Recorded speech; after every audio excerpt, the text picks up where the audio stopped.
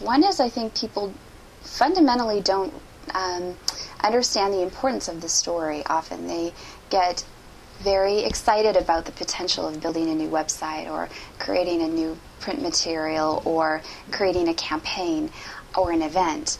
And in the excitement around wrapping a strategy around that tactic, the story is often thought of later in the midst of implementation. And really it should be what comes before any of those things, to say, before we decide what we're doing, let's decide what our message is. Let's decide what it is we need the market to understand.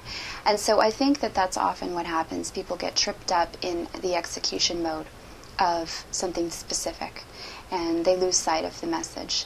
The other thing that happens in a lot of organizations is that messages get very watered down. Someone creates something that actually is compelling sometimes, and then everyone brings out their red pen and starts editing.